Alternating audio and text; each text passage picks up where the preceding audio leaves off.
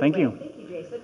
Well, hello everybody. Good evening. My name is Jason Cordova, and I am a executive board trustee. I've been part of the Astronomical Society for about 2 years now, and this is a project that's been almost 10 years in the making. When I attended the Metropolitan State University of Denver, my senior experience course was a project that modeled, well, the senior experience course was an STK course, comprehensive training, which is basically a physics modeling software, and we did some different things with it, and it led to me publishing a paper which is going to be coming out here in December. Basically, for whether you're familiar with STK or not, it's basically a powerful physics modeling software used by companies such as SpaceX to model mission architecture. Basically, you see what your satellite's going to do when you put it in space. And it is a very striking visual component to it. While I was learning to use this program, I recognized how neat it would be to apply it to archaeoastronomy. So I mentioned it to my professor. He found a student who was experienced with light wave computer modeling, and we basically did a proof of concept, constructed a series of structures in light wave and incorporated them into the STK model. We entered it into the university grant competition for STK, or the AGI, Analytical Graphics Incorporated. Their university grant competition, we won an honorable mention that year. The next year, another group of students picked it up and named it after me, the Cordova Project, and took it a few steps farther. What I'm passing around is an article that was published in the Metro magazine, so the University Alumni magazine, about that project that they did. And what they did was we modeled, what Kyle and I modeled was two structures in Chichen Itza, Mayan structures in Chichen Itza, central Mexico and the Yucatan Peninsula.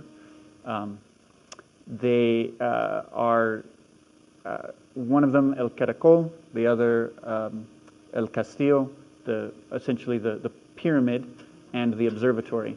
And all we were doing was trying to demonstrate that they point to certain celestial objects at certain times of year. What the Cordova project did was did this same thing and used MATLAB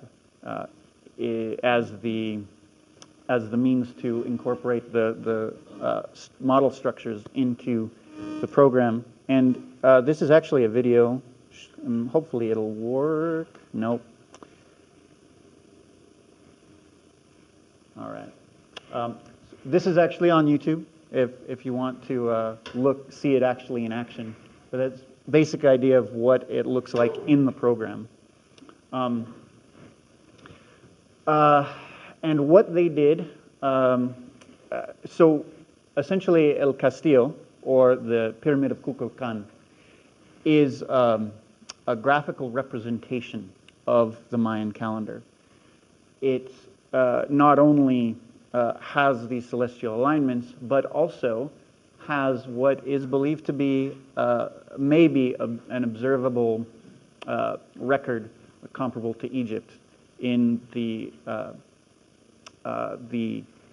Cordova project, students discovered that there were some similarities to their model of the Giza Plateau and the Chichen Itza site. Not to say that Chichen Itza itself is as old as ancient Egypt, just again that there may be evidence of an observable record comparable to that time frame. And sun. And what happens is we have a star that we know as Polaris that just happens to be a reasonably bright star in the direction that tends to stay in the near the cardinal direction of north. But that doesn't stay that way over the course of many thousands of years. In fact, it wobbles around and goes to, it takes about 26,000 years to make that entire cycle. Break down that cycle into five, break that into five, roughly 5,000 year intervals. And we get what appears to be intervals that are documented in the Mesoamerican calendar as observed through the STK model. Now, what sort of evidence do we have to corroborate this? And what can be learned from living contemporary knowledge keepers of those traditions? One of those individuals is a gentleman named Don Miguel, Mayan elder and day keeper, Don Miguel Chiquin. He's, in 2011, he was welcomed by the Chicano Studies Department at Metro State, and he was granted permission by his Council of Elders to share this information. He actually spent some time going around to numerous universities and other cultural centers. Right around that time, kind of in preparation for the whole 2012 scare, trying to dispel a little bit of that, the nonsense surrounding the end of the world sort of thing. And as he shared, there's the Mayan calendar is a very complex system with full of cycles within cycles. One very simple breakdown is as follows. It's basically, you have on the basic level a 260-day count that's called the Tzolk'in, the 365-day solar year that's called the Hob, 52-year cycle, which is referred to as the calendar round, and a 394-year cycle, which is a Baktun, or long count.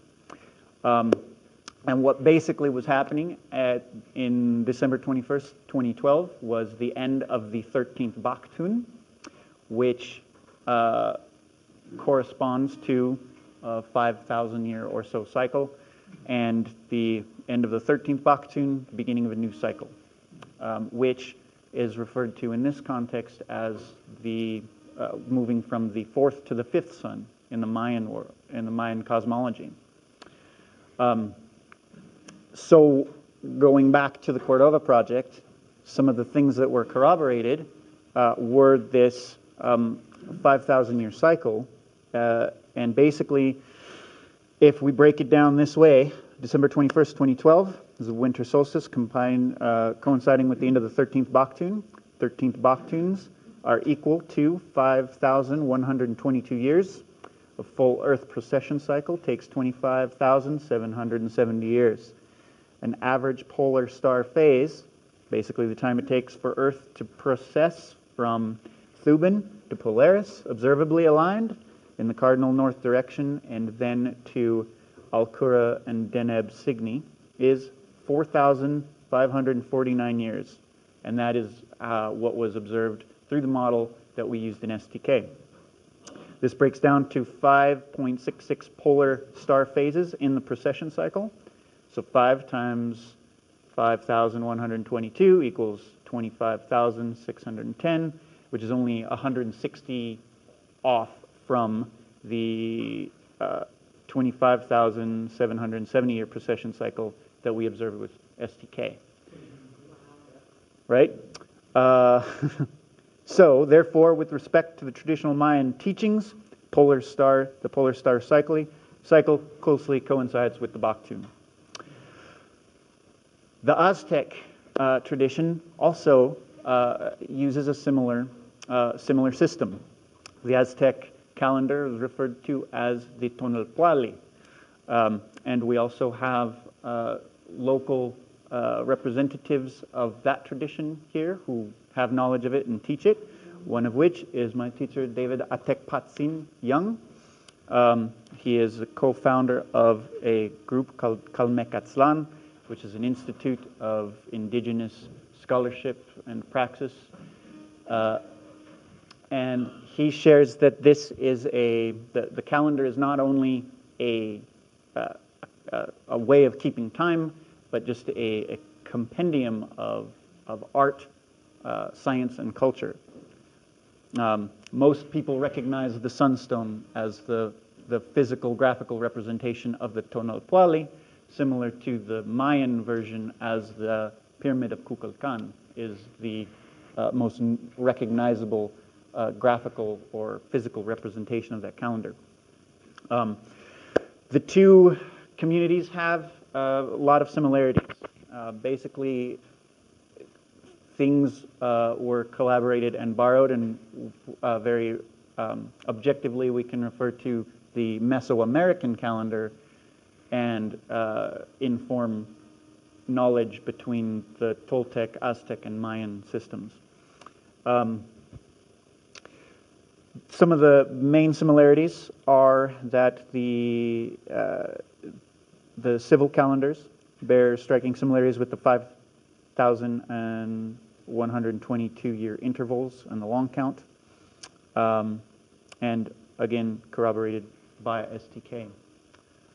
Other evidence of Mayan precession knowledge is presented by Susan Milbrath, basically looking at the Pleiades as markers of the beginning and end of the wet and dry seasons and so forth. Tracking their precession over time, Milbrath proposes that in the time of the Toltecs, or who preceded the Aztecs and the Mayans, could have observed this from that time, which is we're looking at about 25,000 years. So from May 7th in 500 BCE, moving on to May 29th in about 1500, right around the time of the conquest. So that expresses that people would have been able to observe this idea of precession and then build it into their calendrical systems. So just to kind of wrap up the idea and the concept, is that this is a time of tremendous, we have a lot more technology and resources to put into these kinds of studies. The combination of a aerospace physics modeling software combined with archaeoastronomy. We don't need to go grave rob or dig up any graves or disturb sacred sites.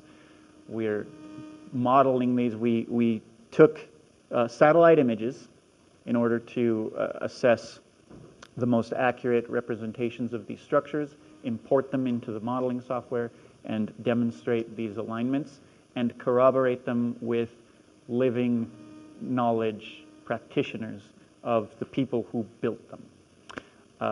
So it creates an opportunity for a lot of collaboration in interdisciplinary science. This is a project that I'm very excited is finally coming together. It's going to be published with the Society for Cultural Astronomy in the American Southwest. The publication is going to be called Before Borders, Revealing the Greater Southwest Ancestral Cultural Landscape, and SCAAS Multimedia Publications. It's going to be available on Amazon Kindle and direct publishing, so you can get a hard copy or get it electronically.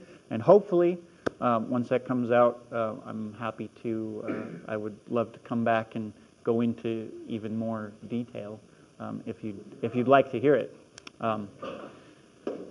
And any questions, you can contact me, email, and I'm around. So thank you.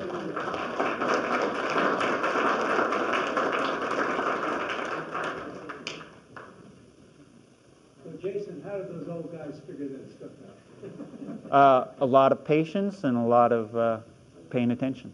Are you getting a master's for this paper or a doctorate? I'll take one if you want to give it to me. The paper's written on. Yeah, pretty much. Yeah, if we could get in, if a university has a program, unfortunately there aren't anybody. There's only one university in the world that grants a master's in archaeoastronomy, and it's an online course. Yeah.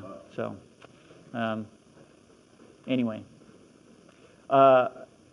any other questions? Any other specific questions? Or? So the construction of Mayan pyramids was relatively recent, especially Correct. on the scale of a single block tomb. Yes. 5,000 years, you're talking 1,000 years ago. Mm-hmm. And you're scaling like 5 boxes back to 25,000 years. Right. Were you able to observe like intermediate points in boxings that Mm-hmm. led to them projecting out? So That scale? it sounds like you're asking multiple questions as far as observing it within the STK model versus the actual construction aspect, right? Sure, I guess, yeah. Right. So yes, you're correct. It is believed that the pyramid itself was only built maybe 1,000 years ago, total. That is to say that that's not to say that, like I said, it's a physical representation of the calendar. So it's built with the information of that long observational record. The codices, like the Dresden Codex, for example, are recognized with the Venus tables. These are documenting the long observational record of what they did to build and create the calendar. And you see the pictures of Miguel. He has there's these little, they're like cloth pieces that represent different elements of the calendar itself. And that's actually what they use to teach and work with the calendar today. As far as the model, yes, very simply, we could run the model back 30,000 years if we wanted to, and run it 30,000 years in the future to see where that goes. And that's part of how we came to this idea and led us down this path to try to deconstruct it a little bit and find out what's going on there. So that's there's a lot to answer that question with. Yeah. Mm-hmm. Yeah. So, all right. I think that's all the time we've got, though. You do? Yeah. So you were talking about using light. Is this one of those things where you took data with something that scanned it in certain light frequencies? What kind of equipment was used? Okay, so light wave is the name of the 3D computer modeling program that we use to construct the buildings and import them into STK, which is a physics modeling software. We also used satellite imaging to construct these 3D models in Lightwave, the computer program, in order to import them. Right? Yep. All right. Any other questions? Thank you.